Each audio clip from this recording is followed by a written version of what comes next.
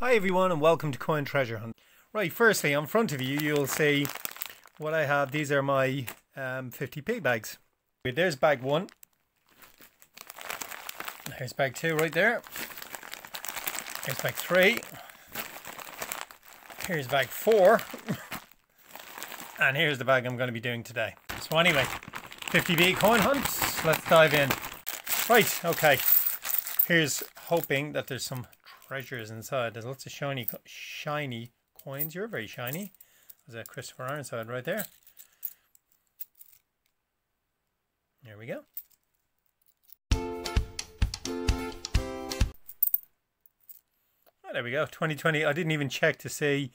Well, I didn't actually see the date on it, so it could have been a. Can't even think of the name of it now.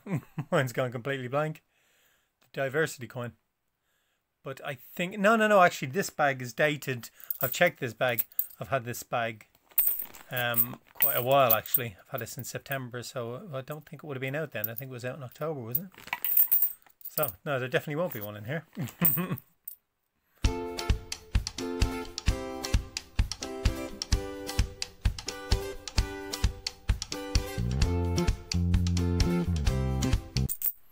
There we see. I see another Brexit coin. Sticking out there. That's 2 of them now. Already getting a bit bished and bashed about, aren't they?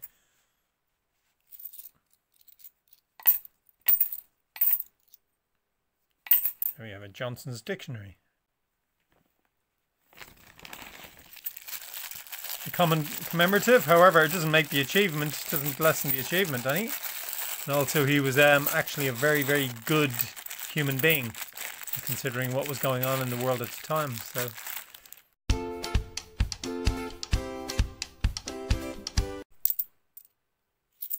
Peter Rabbit, the tale of Peter Rabbit.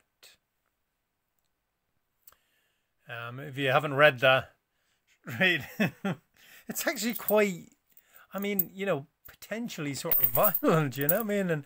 And what's that? Oh wow, cool, absolutely amazing, that's awesome. Woohoo!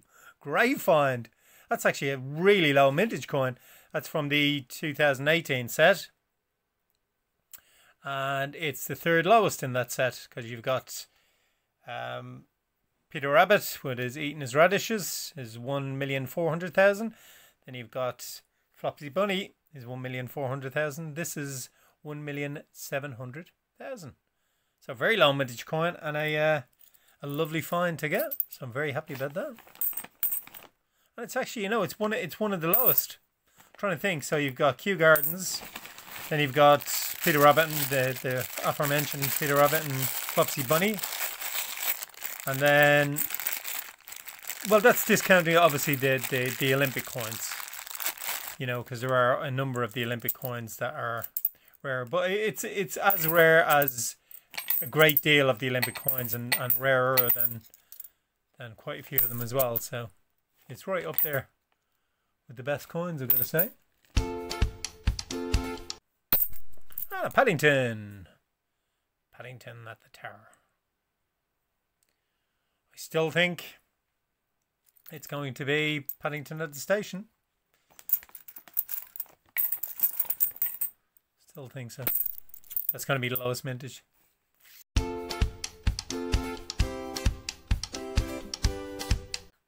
Just simple, just Kew Gardens. And another Christopher Ironside.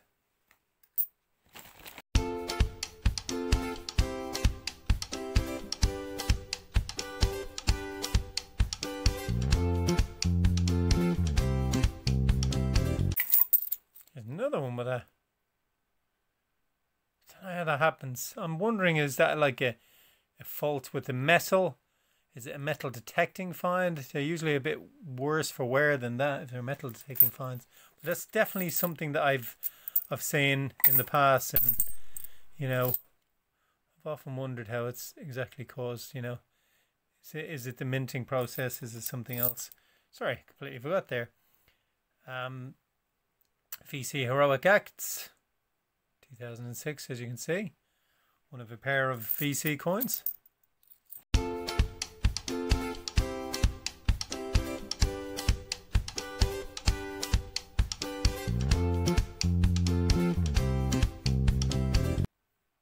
Oh, cool. Woohoo. The UK's entry into the EU. See, the UK is no longer in the EU. You can see it there. It's quite a cool design. And this one is a whole lot more sought after now. And the price rose significantly from what it was selling pre-Brexit. So yeah, it's actually quite a sought after coin. That's inevitable that stuff like that is going to happen when there's like a major change that takes place, you know, politically, socially, or anything like that, and it's reflected on a coin. So definitely one to keep hold of if you get. And if you are interested in selling them, it will definitely sell up for over face value, and quite a bit over face value. Another tail of Peter Rabbit.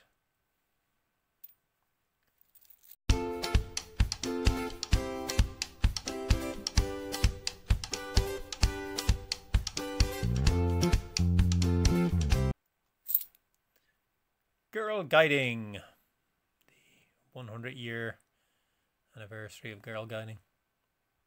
Nice design, that coin. Ah, my favourite, Mr. Jeremy Fisher. I do like that. That's actually in my last video I actually wrote a little piece on that and put it up on the screen. I might actually do that on this one, because that's another good story too. But I won't let the cat out of the bag, or the frog out of the bag. This time I'll tell you what it is. I'll write it up there for you to have a little read of. But I'm an amphibian fan, so you know, and reptiles and all sorts like that. All animals really, but except mosquitoes. I'm not really that keen on mosquitoes, I was gonna say. Or gnats, like them. Same little biting things, useless little biting things. Another Brexit. That's a hat trick of Brexit coins now. You look very shiny. Ooh, 2017. Is that a Peter Rabbit? Actually, I forget. There is a way of telling on the front. I think with the 50p, if it has 50p written on it, it is a it's a Peter Rabbit. Without that, it's a 2017 shield. I think that's the way it works. Although if it's pointy at the top, it's also potentially a Isaac Newton. But I can't remember where that has 50p written on it. So there's a lot of things to think of. Yes, it's a Peter Rabbit. So yeah, I was right there. If it has 50 pence written on it, then and you turn it over, it's going to be the tail of Peter Rabbit. If it doesn't have that, it'll most likely be a 2017 shield. Unless that's flat on top. There's so much to know. Cool, we got another 2018. Tailor of Gloucester. Another good one, that one. That's fourth in line in that low mintage set. After Mrs. Tittlemouse, which is right there. 220. Brexit again. Quadruple Brexit. If people ever ask you, did you have did you have Brexit in let's see, another one with the 50p. This will tell you what I mean. That's probably a Peter Rabbit, or could be a Benjamin. It's a Benjamin. See, again, it's got 50p written on it, so you know. You can impress all your friends and say, look, I can predict what this coin is. Gosh, you look very shiny. Another one. And it simply has to be a Brexit coin, because this bag was too early for diversity. And is it by magic? It is. That's quintuple. And you're a shiny shield.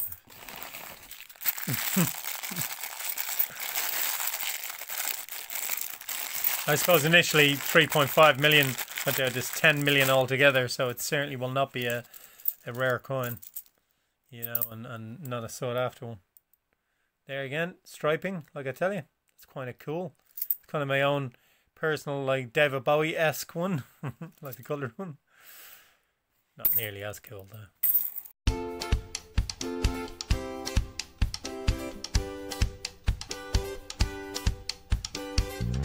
Ah, Mrs. Tiggy-Winkle. Or, as I sometimes call her, Mrs. Wiggy-Tinkle. I do like to play around with the letters. I've made all sorts of names out. No, not totally. I just changed the first letter in each part of the name in this case. So Mrs. Wiggy-Tinkle. I've done it with all the other characters as well. Some of them are actually very, very funny. Do with them. So you shall be now known from now on as Mrs. Wiggy-Tinkle. I think it sounds even better. Shame I can't tell Beatrix has changed the name of him.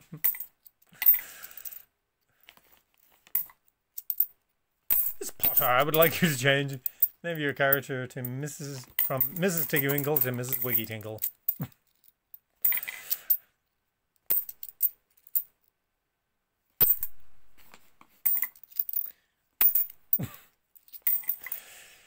You gotta have an old giggle. Especially in these crazy times. Banking lockdown again. Absolute nightmare. Another tale of Peter Rabbit. It's not hugely surprising to get it because, like, a hat trick of that, because 19,900,000, so there's certainly plenty of them to go around. And Representation of the People Act. I might also write a piece about this. Again, I wrote a piece about some very interesting stuff actually that I read up about this. But again, I won't do a spoiler. I'll just I'll write it there. But yeah, very, very interesting, very, very interesting stuff. So, and it was an improvement. But I will say this: it was an improvement, but it wasn't enough of an improvement. Let's put it that way. But it was certainly better than the situation before that. That's for sure.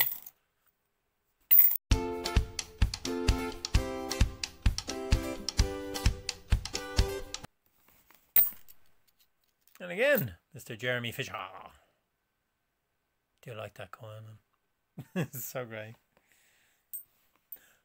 Oh, actually. Actually, no. I'll write it. I'll write it down. The name of one of his friends. It's funny as hell, man. Love those stories, man. I absolutely love those stories.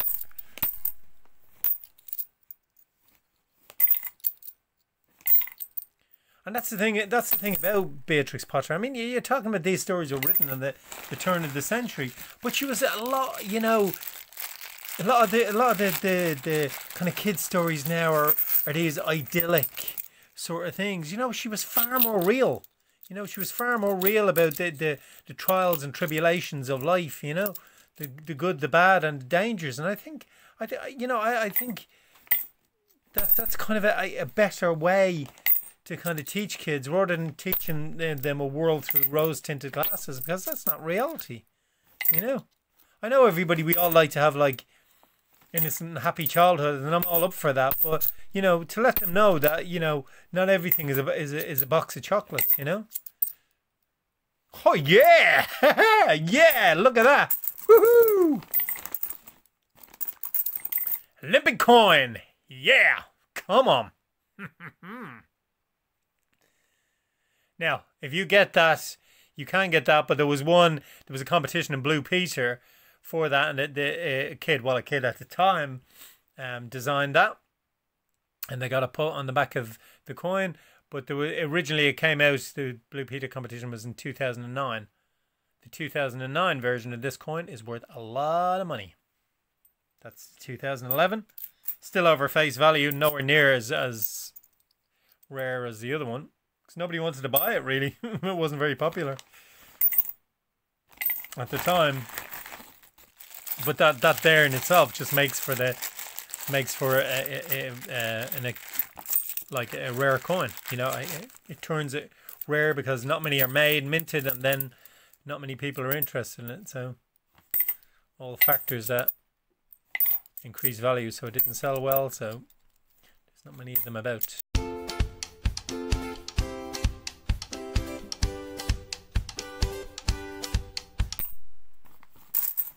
I think I am the world's worst coin sorter, like, ever.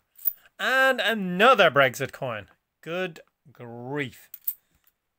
That's now 6. Sextuple.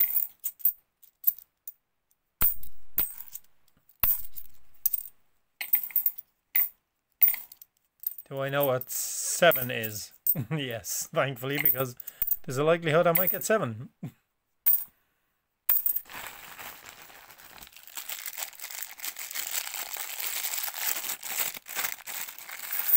Oh, for heaven's sake.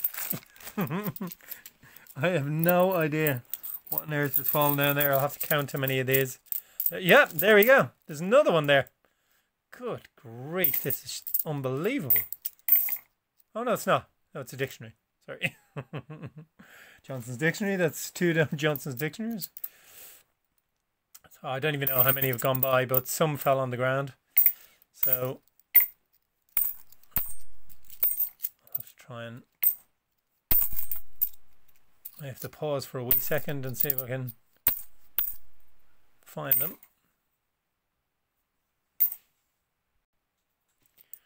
Well, I found 2 of them. So I don't know whether that's the full 20. I have no idea. There might well be a Kew Gardens down the ground somewhere that I haven't seen yet. Just utterly desperate to get Kew Gardens. Give me a Kew Gardens. Or any of the Olympic coins that I need.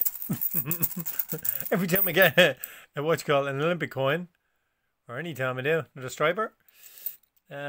Still, here's Benjamin. Where's your wife, Benjamin? Need your wife to come along. No, it's you again, Benjamin. I do like you, Benjamin. But I won't say I like your wife more. That doesn't sound too good. But I'm afraid it's true, my old friend. I'm afraid it's true.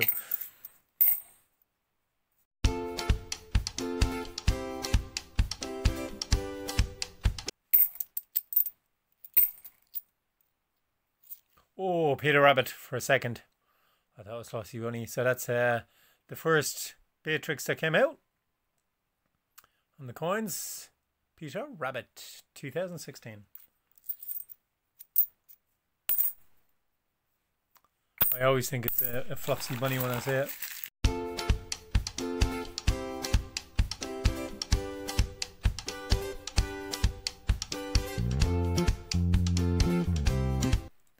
Should have put these the other way around. And another Benjamin. Hello, Benjamin, again.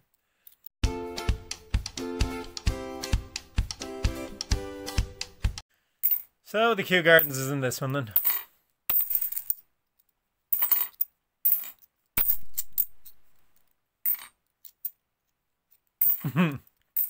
Maybe, just maybe one day I'll be right when I say that. I don't think so though. Maybe you've gone the wrong place, haven't you? No, no, and no. Right, now I'm going to look for the key dates and any potential NIFCs out there. Wouldn't that be awesome? And I'll get back to you after that. Well, I'm happy with that hunt. And I have 2 key dates. Now, as for the commemoratives, with a hat-trick of Christopher Ironside. With a quadruple Tale of Peter Rabbit. Our old friend Benjamin again. Quadruple Benjamin as well. 2 of the dictionary. And a Brace to the People Act. We had 1, 2, 3, 4, 5, 6. Sextuple of Brexit coins. I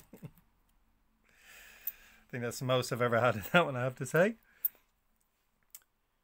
We had the coin celebrating 100 years of girl guiding. VC Heroic Acts. We had the Fabulous Frog, Mr. Jeremy Fisher. He's fabulous to me anyway. And we had Paddington at the Tower. I think that's the one I get most times these days. out of all of them. And then the 2016 Peter Rabbit, which is a cool find. Quite a few. Oh, actually, with the key dates, I had 2 2008 Britannias. Didn't get the 2017 Shields today. So there we go. And there we go. We have a grubby one and a not so grubby one. Quite a shiny one, actually. So great. It's always good to get them. Last of the Britannias and the lowest mintage of the Britannias. Then we had our first representative of the 2018 Beatrix Potter set. Taylor of Gloucester, which is third lowest in that set. No, fourth lowest, not third lowest. And we also got the third lowest as well. Oh, I forgot sorry, Taylor of Gloucester, you should have gone before. And then we have Mrs. Wiggy Tinkle. You shouldn't have been there, Mrs. Wiggy Tinkle. And then our star coins of the day. Well, we'll give it to one, but these are all definitely worth a mention. UK's entry into the EU is a coin that has upped in value significantly since the UK has left the European Union. And then Mrs. Tittlemaus, which is a very, very low mintage coin. But it's a more recent coin, so there's more likelihood you'll find one of them. So it's kind of stuck between these two. But the Olympic Athletics, it's always absolutely wonderful to get them. And because they're 2011 coins, they're getting tougher and tougher to find. So star coin of the day, I think just about, I'll give it to the Olympic Athletics, and a very honourable mention to these two here, Mrs. Tittlemaus and UK's entry into the EU. So by now you should see a selection of my videos that YouTube have suggested you might like to watch if you've enjoyed this one. And up in the right hand corner you will see the beautiful X marks the spot 10p coin that will help you to subscribe if you enjoy my content. In the meantime, everybody, I wish you happy hunting as always, and I'll see you again for the next coin treasure hunt. Oh, details of the giveaway on Coin Treasure Hunt Extra will be in the description, so if you want to take part, just go visit there and it'll explain how to do it. Take care, everybody, in the meantime. All the best. Bye-bye.